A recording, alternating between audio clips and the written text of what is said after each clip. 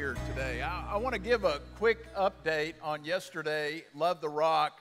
I know many of you were involved yesterday. For you may be a guest here today. Let me explain to you what took place.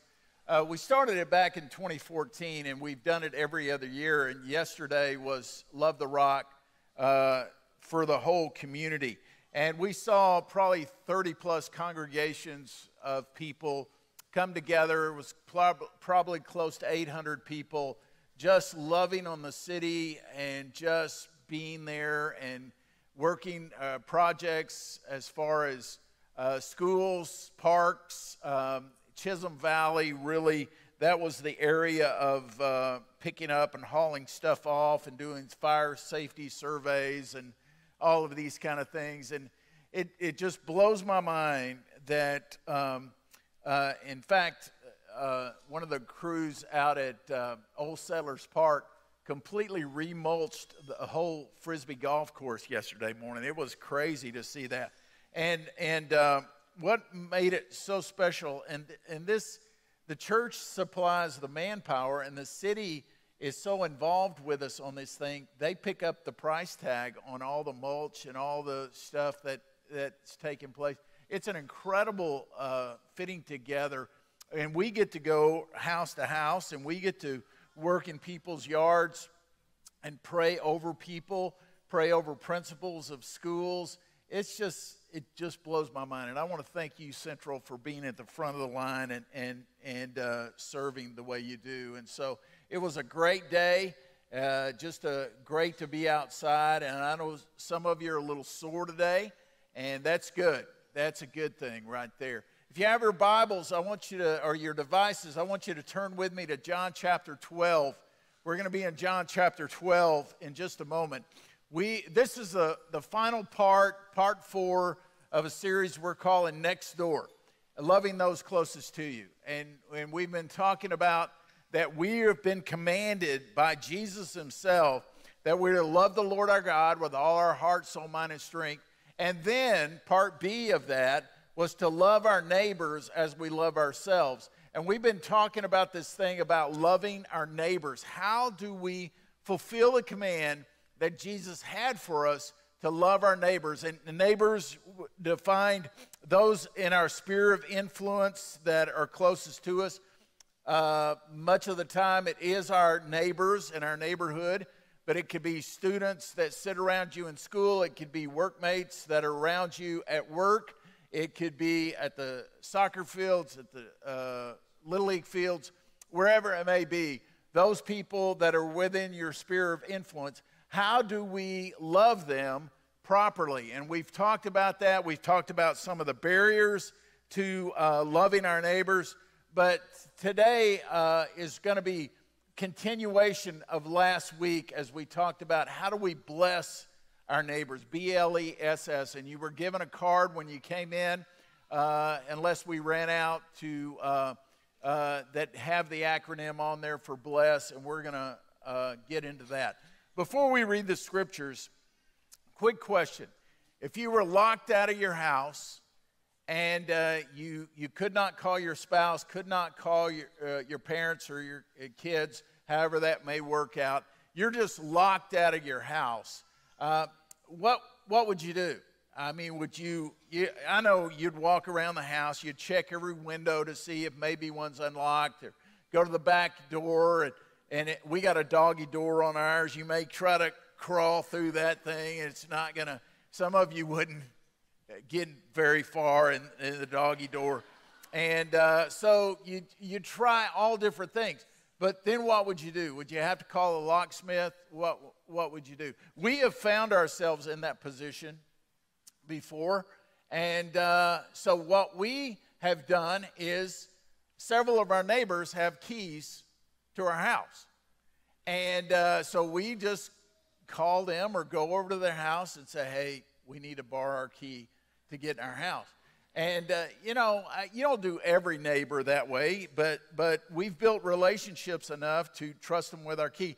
We had one situation one time, we're out of town, somebody else in our neighborhood was coming down to take care of our dog, and they had misplaced the key to our house. So, and we're out of town. So what do? We tell them, go across the street, get the key from Mike, and then come and unlock the door, and you're going to be fine. But, you know, you got to know your neighbors to build those kind of relationships that you trust them with a key to your house. And man, it's a great thing. We have keys to neighbors' house because we reciprocate and do those kind of things. But that's just one step in loving them properly. And we're going to talk more about that today.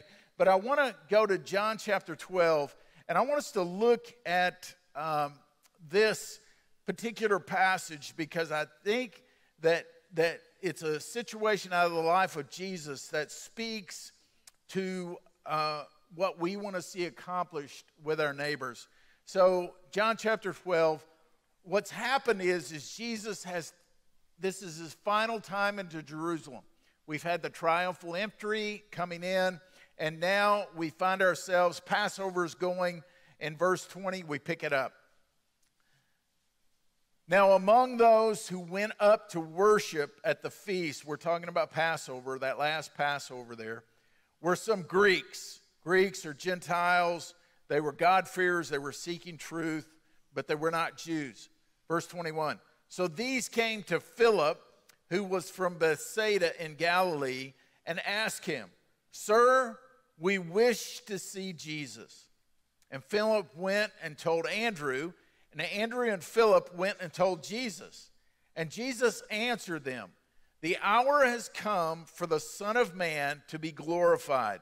Truly, truly, I say to you, unless a grain of wheat falls into the earth and dies, it remains alone. But if it dies, it bears much fruit. Whoever loves his life loses it, and whoever hates his life in this world will keep it for eternal life. If anyone serves me, he must follow me, and where I am, there will my servant be also. If anyone serves me, the Father will honor him. Let's stop there. What's happening is just, like I just said, Jesus is his final trip into Jerusalem. The cross awaits him in a few days. He knows that. The people do not completely understand that because he's not been arrested yet. These Gentiles who are coming, they're seeking God. They feel like if they can come to Jerusalem, maybe experience what these Jewish people experience, the true living God, then maybe they will find God themselves. They had heard about Jesus. They knew about Jesus. They come to Philip. Why did they come to Philip? Philip is a Greek name. Maybe they thought he has some Greek background, so they come and get Philip. Philip goes and gets Andrew. Why did he get Andrew? When we read the New Testament, all we can speculate is that Andrew was always bringing people to Jesus. I mean, that's just the way he was wired. You remember the little boy with the 5 loaves and 2 fish? Andrew brought him to Jesus. He was always, we're hearing about Andrew bringing people to Jesus, so maybe Philip thinks, man, he's always doing it anyway. Let's go get Andrew and let's let him bring the people to Jesus. And so they come to Jesus, and this is what they ask. This is incredible question. Underline it, circle it, whatever and here's the question. Sir, we wish to see Jesus. We wish to see Jesus. That's the question. I've got a point that I want you to write down, and it's this. People today are seeking Christ followers who can show them Jesus. I really believe that we live in a spiritually seeking age. Now, people don't know where to look. It's not like they're going to darken the door of a church. They are going to seek out those that are truly followers of his, those that are the real deal, and they're going to ask them, hey, show me Jesus. I know it's not you, but you take me to Jesus. You show me Jesus. And I think that people today are desperately looking. But what has happened, this is what scares me. I'm afraid that we as Christ followers have not given them enough life of Christ in us to be an attraction. I think we've given them religion, we've given them morals, we've given them many things. But listen, there is so much more that the life of Christ wants to display through us. And people are searching. And I think that's their question that they're asking. Show me Jesus. And that's what my prayer always is on Sundays and building up to Sundays when we come together. Because there's something about having your own devotionals during the week, prayer and the Word. But when we come together, it's like coals that are burning. And it's not burning for us, it's burning for the sake of Jesus Christ. And I really pray that when somebody comes here and they're searching, that they don't find a religious system, they don't find entertainment, they find Jesus. And that's what they're saying. Lord, show us Jesus. That's what they're saying unto Philip. Hey, show us Jesus. We want to see Jesus. And so they bring them to Jesus. And Jesus, it seems like he seems to take a left turn as far as I'm concerned. But this is the continuation, because in verse 23 he said he answered them. And this is what he goes on. He goes on to give them some paradoxical statements, things that don't seem to gel together. And he gives them this teaching. And in this teaching, he is talking about his life. And he's talking about that he is going to be glorified. Well, how is he going to be glorified? He's going to be glorified when they nail him on a cross in a couple of days. But he gives three things that I want to give to you right quick before we get into very practical steps. And it's three things. This is what I call the Jesus paradox. First one is this: death brings life. He talks about this about a seed going into the ground. Unless that seed is buried, it will not break forth and give fruit. Now, he's talking about himself. He says, basically, I'm going to die on a cross, and I got to go through that, because if I don't go through that, I cannot break forth and give life to you. And so he gives us paradox that death brings life. In other words, glory from suffering. And we don't understand that in our day. Our world doesn't understand that. And Jesus is emphasizing that not only in himself, but in us as well, that when we die to this flesh, it's at that point that he can bring life forth. The next one is this: giving leads to gain. He talks about the giving of himself, that this will lead to gain. In other words, a fruitful life will come from death. And so this giving, when we give ourselves away, then we see gain. And there's a third one right quick. Service leads to greatness. In other words, victory comes from surrender. Service leads to greatness. So that's what I loved yesterday. I loved yesterday so much because we were serving. We weren't going to ask anything of anybody other than, how can we pray for you? That's what we were asking. And that's foreign in our day, because everybody thinks that everybody has an agenda. And so when you're genuine and saying, we're just here because we care, it blows people away. But this is the paradox that Jesus gives. He gives a paradox that life comes from death, that gain comes from giving, and that the serving leads to success. And this totally antithesis of our culture. Our culture says, step on others so that you can be the top dog in the bunch. We always have rankings because we want to know who's the top dog. We want to know who's the best football team. We want to know best basketball team. We want to know the rankings of Forbes 500. We want to know these things because we want to climb the ladder of success. And along comes Jesus, and he says it's through surrendering that you're going to find success. You see how different that is from the world? And we wonder why the world is confused about true, genuine followers of Jesus. That we give ourselves away and the world cannot understand it. But that's what the paradox that Jesus brings forth. And if we're going to love our neighbors correctly, as Jesus wants us to love our neighbors, there's going to have to be this dying to self. There's going to have to be this giving ourselves away. And there's going to have to be surrender so that God can be exalted and we can love them properly. Remember, I said we're not loving our neighbors because we put a notch in our Bible, said, oh, I love that neighbor. Or that neighbor starts coming to church. Yeah, we'd love to see that. But we're loving them because Jesus commanded us to love them. Now, last week we talked about the acronym B.L.E.S.S. We talked about begin with prayer last week. And I've given you the tic-tac-toe boards. How you doing with that? You learning any of your neighbors? Keep that in front of you. You're learning your classmates. You're learning those around you. Work that out. Last week we made available the Bless Every Home to you. And about 150 of you took us up on that. That's very good.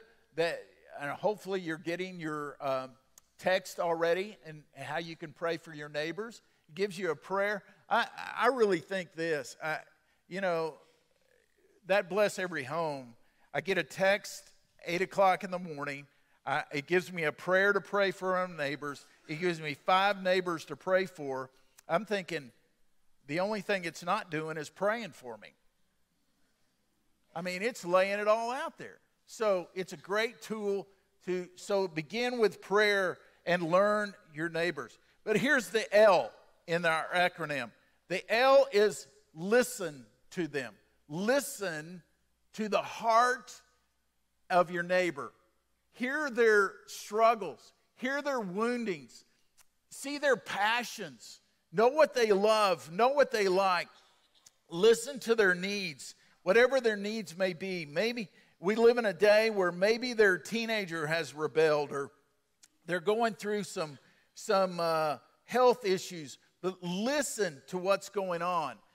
Find out what makes them tick. Be genuine and transparent and authentic in your relationship with them. I have a neighbor, and he used to be active in church as a young man. He went through something, life struggle he went through, and he got hurt by the particular congregation he was going through. And some of you have been in that boat, and I hate it when people get hurt through the body of Christ. But it happened to him, and he's not darkened the door of the church since because he got hurt that way, teaching Sunday school and everything at the time. So I just love him. And he, a lot of times, will come on and hear the services here. And so, that's just hearing his heart. But we need to learn to discern. We need to pray for a gift of discernment to know what's going on in their life. But here's a warning. Let me give you this warning when it comes to listen. Don't listen to judge. Maybe their language is a little colorful. Maybe the foul. They're just foul-mouthed. Or maybe their lifestyle is not like yours. Maybe they drink too much. Maybe they're going through some kind of struggle. But if you're listening and you start seeing these things in their life and you start being judgmental, oh, they know it right off the bat. That's not genuine love. Allow God to change them. You love them. So that's my warning in that. And see their soul. Listen with your heart, listen to their heart. Know what's going on. So that's L, listen. E is eat. Now, we all love to eat, and we all do eat, and we do very well at eating, but sometimes we don't. And the reason that the term eat is used is most relationships are built around fellowship. How many times does somebody say, hey, can you meet me at the restaurant, or can you meet me for a cup of coffee or something like that? Because the fellowship seems to go deeper around a meal or something similar to that. And I ask this question because it may not be necessarily just inviting them to dinner, but it's doing something that's a little deeper than just an encounter on the street. Here's my question for you. Do your neighbors know what the inside of your house looks like? And I know some people will say, man, I won't even have family members inside of my house. But do your neighbors know what the inside of your house looks like? You want to get to that point where you have that kind of deeper fellowship with them. See the walls come down. Be genuine, be authentic. The first S is serve. When you discover their needs, serve. Maybe you have older neighbors, maybe single moms, jobless people, sick or infirmed, but you don't know until you find out what's going on. I've shared this before, that I have a philosophy that an unkept yard, especially out of control, usually is a sign that something is going on in that house. And some of you are going to go home and mow because I said that. But you know what I'm saying? If something's going on, and you just begin to pray and see, I usually don't knock on the door and say, hey, what's going on? That's not what I do. But you see those and how you can serve. But not only serve them, but I want you to hear this. This is very important. Allow them to serve you. Don't think you're Superman in your neighborhood. Allow them to serve you. Because even people that are pre-Christian, and I didn't share this at the beginning of the message, there is a scale known as the Engel scale. And a guy by the name of Dr. James Engel came up with it. It's a continuum, and there's a point on that continuum where somebody comes to Christ, okay? They come to Christ at that point, and then there's two sides to that point. This side is pre-Christian. Maybe they come from not having any thoughts about God at all, till slowly somebody talks to them, and they come to that point of seeing their need, and they come to Christ, and then it's the growth in Christ until they go to glory. But there comes a point. And so, what do we call people that are on this side of the continuum?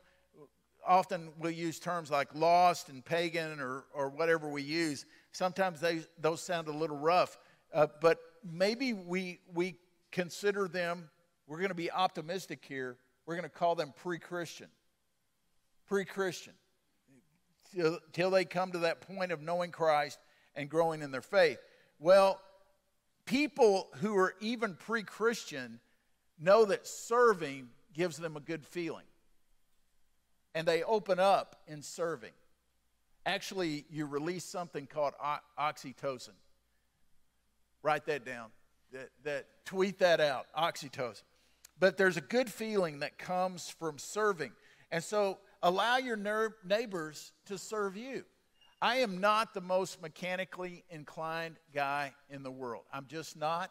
I will jump into anything, but I can't put it back together once I take it apart. That's just the way I'm wired.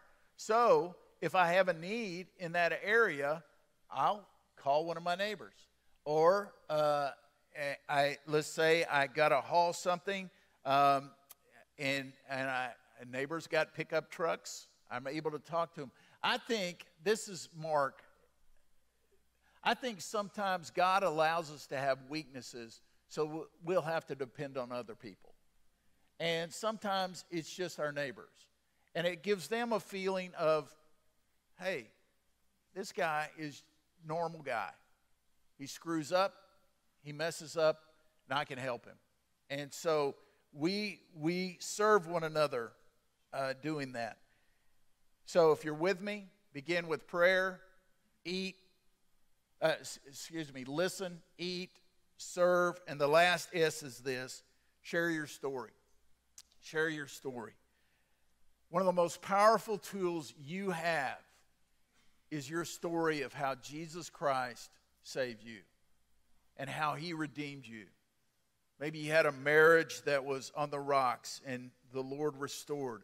Maybe you had a teenager who rebelled, or you rebelled and the Lord brought you home. Listen, nobody can take your story away from you. It's the most powerful thing you have about how Christ changed your life. Share struggles, share warts and all. Be willing to be transparent and authentic. And pray that God will give you divine appointments. You never know when they're going to come. That's the whole deal. You want it to be part of your life. You live following Jesus. It's not just a Sunday thing. It's a Monday through Sunday thing. And you want to follow Christ, and you want to live it out. You fail. You stub your toe. You fall down sometimes. You got to get up. But Lord, give me divine appointments with my neighbors. Now, it was a couple of months ago. We had a neighbor that was moving away. And I hate to have people move from our neighborhood. It gives us new people, but I just love our neighbors. So this family was moving away. And I'd been just really thinking, Lord, man, I would really love to just pray with them. You know, I've been asking that ever since I'd lived there. And I'm sitting out on the front porch and in the rocking chair, and I'm reading, and he came home. They were in the process of moving, and so he came home at that point. And you know what the Lord does? He always takes you up on your prayers. And basically, he said, "This is a good time." And I was making excuses. Do you mind? You ever do that? Oh, they're busy. This kind of stuff, and the Lord said, "Are you going to go or not?"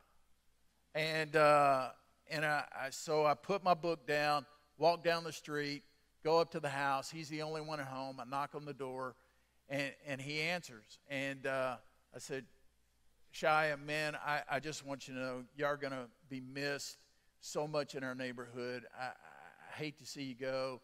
You and your wife have done a great job with your kids, and I just wanted to come before you left and just pray over you, if that was okay." He slammed the door in my face. No, not really. The reason he didn't think it was odd is because we had a relationship. And I was able to put an arm around him and just pray over him. And he was so grateful just for that. What I'm saying is that as you build relationships, authentic, genuine, loving relationships, why would you not want to share the greatest thing in your life with them? I want to end with an illustration because I think it's vital and I hope it's motivating for you. There's a picture, a painting that's been done. Does anybody know what this painting is called? No? I do. It's called the Salvator Mundi. It is currently the highest priced painting that is out there. It was done by Leonardo da Vinci, and it sells currently for $450 million. I mean, good night. That doesn't look that good. But $450 million for that painting.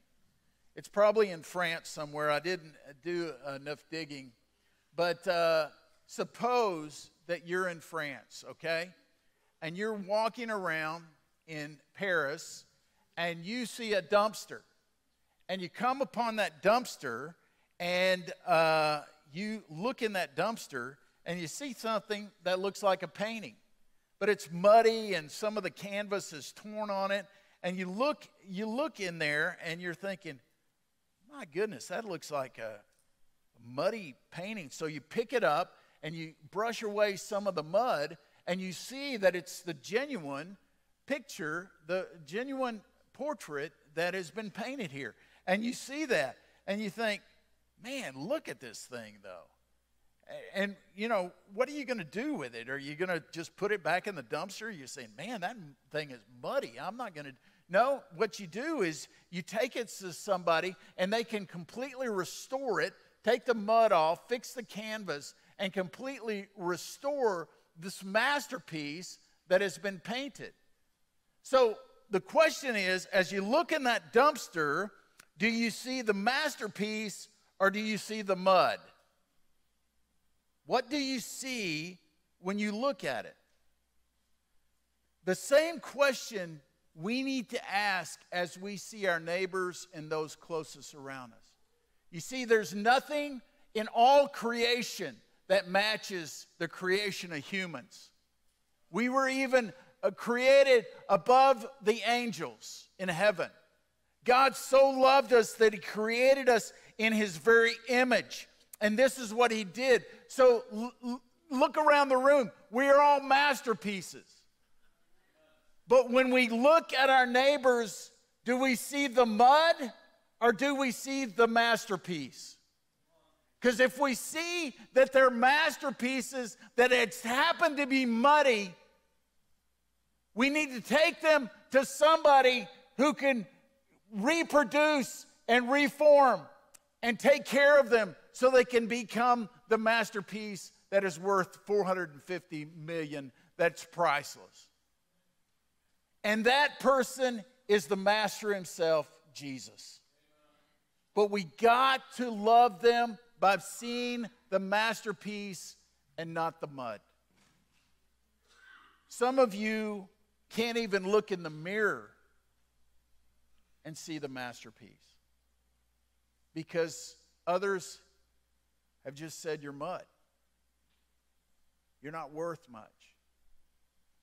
Listen, I want you to know that God, the Master, so loved you that he gave his only Son, that whoever would believe in him should not perish, but have everlasting life. You're a masterpiece.